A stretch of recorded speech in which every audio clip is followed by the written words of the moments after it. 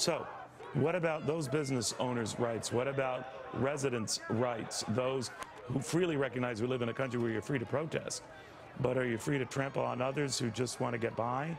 To Congressman Robert Pittenger, Republican, fine state of North Carolina. Congressman, there was a lot of looting going on. There was a lot of targeting of businesses going on.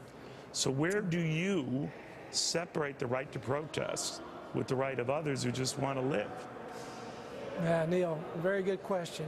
Really, it begs the question today, where's the spirit of Martin Luther King? We cherish his legacy.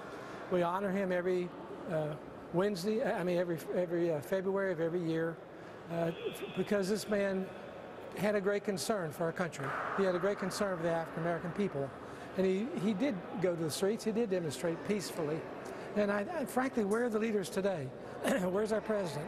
Where's the, the leaders and the pastors and others? There should be 20 or 30 African American leaders out on the streets today calling for calm, calling for peaceful demonstration. I'm really saddened with the lack of that type of leadership. Now, obviously, they brought in the National Guard, Congressman, to deal with tonight, hopefully not have a repeat performance of last night. It seemed to me when hearing from local authorities, we were talking to the press a little while ago, that local authorities kind of call the commands here. The National Guard helps out.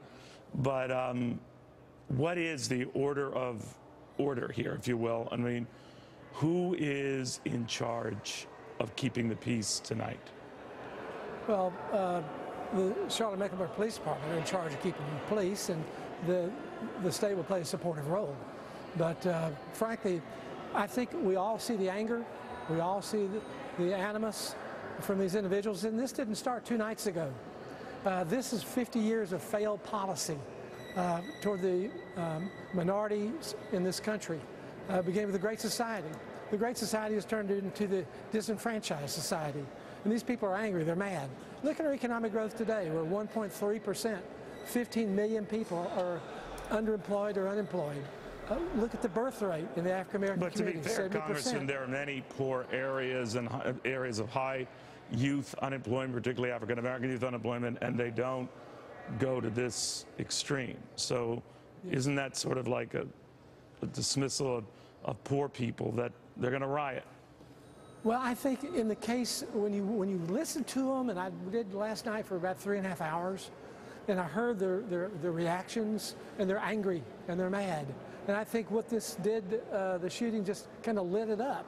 And what's quelling inside, yes, it is contained, but there is deep concern. We hear it, frankly, in the Financial Services Committee hearing all the time. There's about the racial disparity in this country.